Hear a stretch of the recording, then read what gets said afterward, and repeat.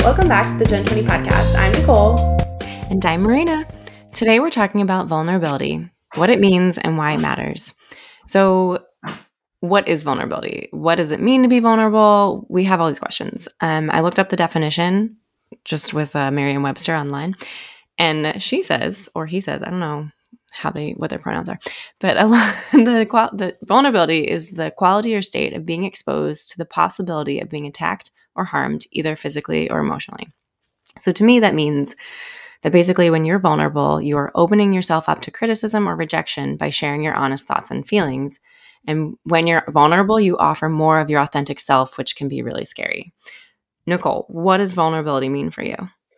So I think that a lot of times we put vulnerability together with the word weakness. Mm-hmm. And we think that when we're showing how we're vulnerable, that makes us weak, or that we're going to be perceived as weak, or our vulnerabilities are our weaknesses.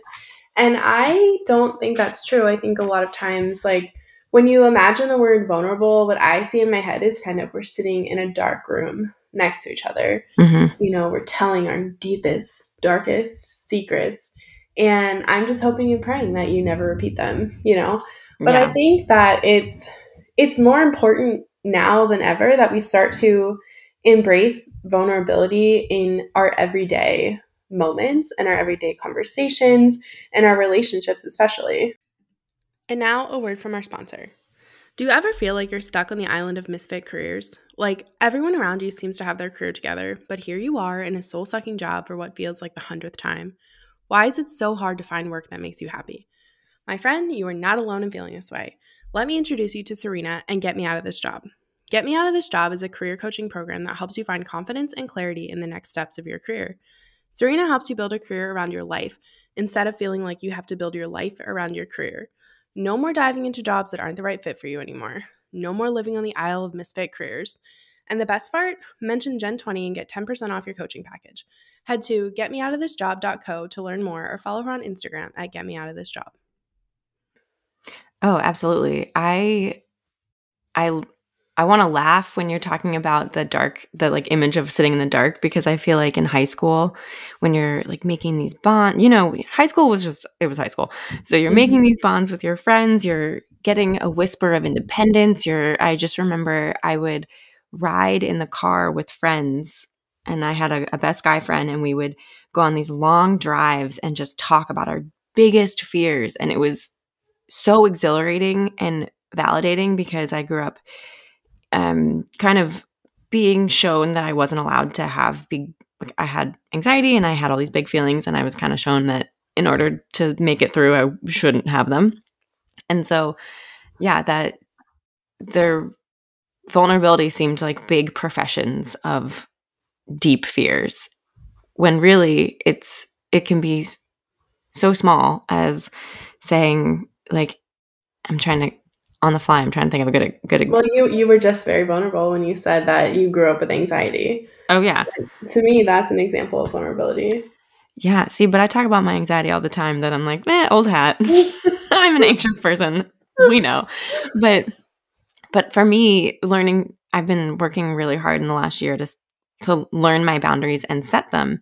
And that to me is a vulnerability, when you are, you know, you're putting yourself out there for a potentially negative response when you set a boundary. Because oftentimes when you set boundaries, it's because the people in your lives need them to be set and they don't like it. Mm-hmm. But yeah, vulnerability, it can be such a small thing. Yeah, it doesn't have to be like this big, grand confession where like only one person or two people, three people, whatever, know these secrets about you. I think it's you know that you're about to be vulnerable when you feel like a little uncomfortable about what you're going to share, I think. Mm-hmm. And you get a little bit of that like anxiousness feeling. And I think a lot of examples of vulnerability in like daily life, for example, would be asking for help. Oh yeah. Especially because if we're growing up in the subscription of vulnerability equals weakness, then asking for help equals weakness. And like, spoiler alert, we don't subscribe to that at this podcast. Like, let's ask for help. Let's shout our vulnerabilities or whisper them, whichever. But yeah, asking for help can be so hard because it could be you have a problem at work and you need help, or you have a problem with one of your friends and you need help, or you just like admitting that something's wrong. That's vulnerability. Yeah. And I think what's something that comes to mind when you mention work now is I think you've mentioned this in several episodes we've already recorded. I'm not sure if people have heard them. Probably. I'm laughing because I'm like, oh, I know what's coming. I think it's when you've mentioned when you've asked for feedback at past jobs and you've gotten really negative and really useless responses, because it is hard to say, hey, person who is supposed to be leading me, how can I do this better? And they're like, well, just do X, just do Y, just do Z.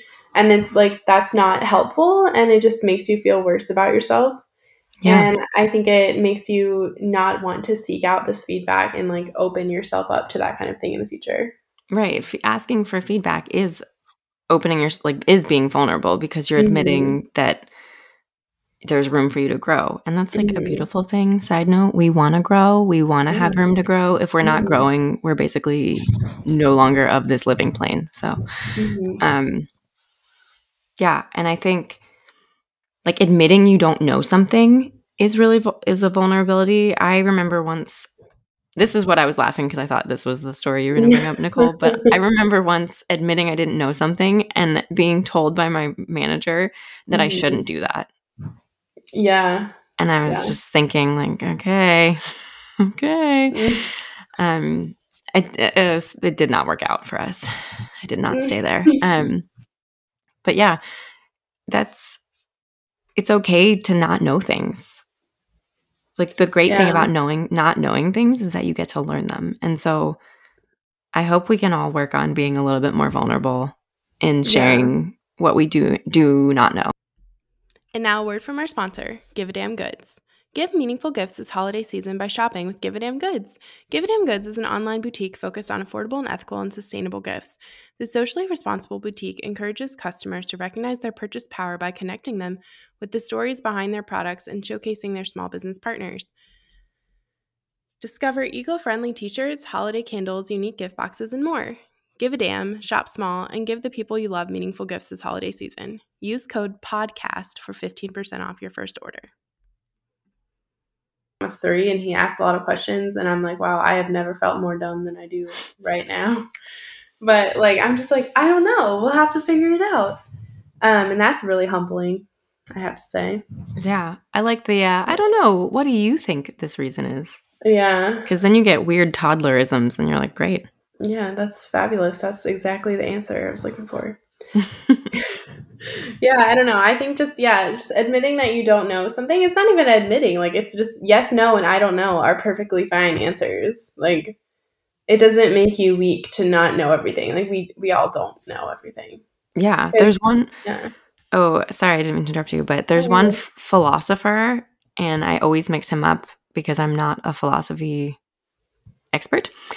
But it's like Socrates, I think, where or maybe Plato. Anyway, basically his whole mantra was, I don't know what I don't know.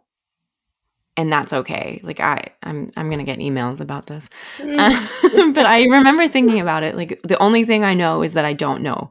And I just like, wow, that's really humbling. And it makes it okay to be like, I'm a very curious person. I love that about myself. I love that about other people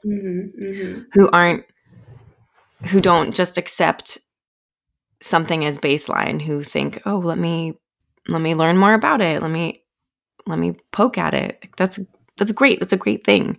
So wonderful quality. Yeah. And I think we have to be a little bit vulnerable when we're doing that for the first time, because we're growing up in a society where you're supposed to know everything and you can't have any weakness and all that bull. Exactly. And I think kind of jumping back to what you were saying earlier when you were driving around with your friend in the car, when you would share like your deepest fears, where like in high school, your deepest fears feel so heavy, but yeah, we had a lot of hormones. Yeah, we don't really know what heavy is at that time in our lives, honestly. Has anyone sent you a bill yet? No. Have you had to decide between paying for gas and buying groceries? No. So, yeah, but I think sharing your fears, like, because it's scared when, you know, like I might be afraid of being rejected. I might be afraid of being told no. And those are perfectly acceptable and valid things to be afraid of, but they don't define who you are as a person. They don't define your worth. And for just as many no's as you hear, you'll hear just as many yeses. Exactly. And I think about vulnerability a lot in dating because I am always like open to the opportunity to meet someone, right? And for so long, my thought process was if someone sees me, they won't like me, so I can't be myself. And that's just like, you just fail by default with that method. And so now I try to just be really honest, because when we come back to this idea of rejection and the no's, if I'm myself and someone, it's not for someone, that's okay. Because that means that there's like somebody else who it is right for, who will have space to be part of it. And so I think vulnerability could also be likened to authenticity. So if you know who you are and what you stand for and how you want to live your life, and you act that way, that's acting very vulnerably, because you're just accepting that you don't have to put up a front to be accepted. You're just going to be yourself, and you might be rejected. You might be ridiculed, or all of the negative verbs that could be associated with vulnerability. We don't know them. We don't know them. Not in our dictionary. Merriam who. but if you do that and you live with this authenticity of just, I'm going to be myself, and you live better and you make deeper connections, and it's not necessarily trauma bonding where you both are talking about something horrible that happened to you that's really deep in your biggest fear. It's, oh, wow, you're a little bit weird in this way, and I'm weird in that way too, and I'm so glad you showed me your weirdness so that I can show you mine, and let's go be weird together. We're vibing, yeah. So I think about vulnerability a lot, so I have a lot of opinions about it, but it's a hard thing to do, and you have to practice at it, but it's so rewarding. Yeah, and I think it's really easy to be more vulnerable with like your inner circle, like your core circle of friends. And like so much so that like I don't think there's anything that I would ever tell Marina that I would feel uncomfortable telling her. The things I've told Nicole, guys. I know. Like, the things I've called her about. It's basically just like talking to myself at this point. But I love like it. a good way. You know? I think our friendship has gotten to the point where like the weirder it is, I'm like, oh, I gotta immediately stop and call Nicole about this thing. Yeah, that's true. That's true. Which is beautiful. Yeah, I love you. I love you. You're the best. We're not friends, we're sisters. It's true. It's deeper than friendship. It's deeper. Yeah. But I think that relationship we built took time and vulnerability, because we have been working on this friendship since like 2013. Yeah, and we were talking about this. We didn't meet in person until 2016. That was only 5 years ago. Yeah, but it feels like a whole lifetime. I know. I feel like we've been friends my whole life, and so I forget that there's times that you weren't technically a part of. Yeah, that you still have to explain to me a little bit. Yeah. But it's okay. I catch on quick. Yeah, I've told you everything already, so. Yeah. So what I really hope that people get out of this episode is that it's okay to open yourself up to other people, and it's okay if people don't vibe with that. Like, you know, no skin off your back. Just keep moving, but keep really being authentic to who you are and what you want out of life, and to your boundaries, and just sharing yourself in the most truest way possible. Yeah, absolutely. One more thing I want to add to that is that, at least for me, in the last we'll call it 2 years of just, we all know what happened in the last 2 years. But in the last 2 years, I've really focused on like getting to the root of who I am and why I do things and what I want out of life.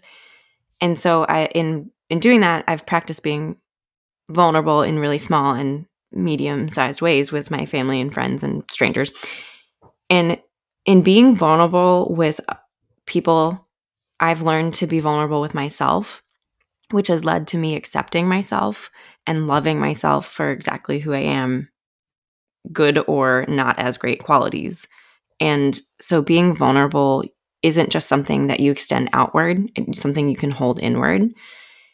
And this comes back to that word authenticity. The more authentic you are with yourself, the less you hide from yourself, the happier you'll be, because I think we hide from the things we're afraid of, and then the fear is a heavy, painful thing.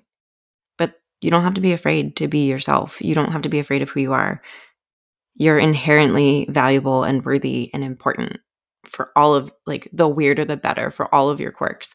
And so if you are vulnerable with yourself too, you're just going to get so much more out of your life. Exactly. Okay. Wait, we didn't do an outro. I was about to do it.